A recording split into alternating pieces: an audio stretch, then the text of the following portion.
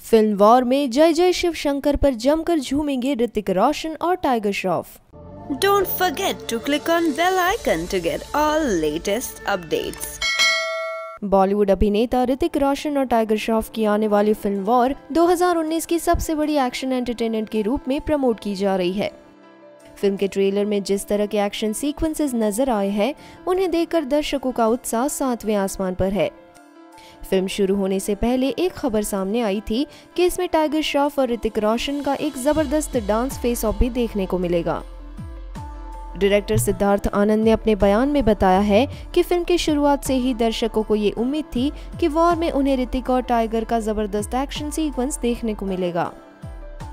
अगर ताज़ा जानकारी की बात की जाए तो फिल्म वॉर में जय जय शिव शंकर नाम का एक जबरदस्त गाना होगा, जिसमें ऋतिक और टाइगर एक दूसरे को टक्कर देते दिखेंगे। फिल्म के इस गाने के बारे में बात करते हुए सिद्धार्थ आनंद ने बताया कि हमारे पास सबसे बड़ा चैलेंज ये था कि हमें सही गाना चाहिए था जो ऋतिक रोशन और टाइगर श्रॉफ की स्किल्स को मैच कर सके।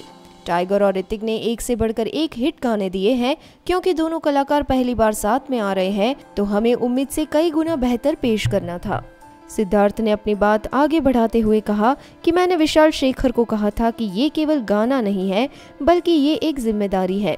हम अपने आप पर भगवान की कृपा मानते हैं कि हम एक ऐसा गाना बना पाए हैं जो ऋतिक टाइगर के फैंस को पसंद आएगा। इसे समझने के लिए दर्शकों को इसे सुनना पड़ेगा।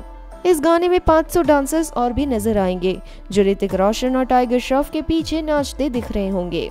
Bureau report, Indian film history. For more interesting and updated Bollywood news, please subscribe Indian film history YouTube channel.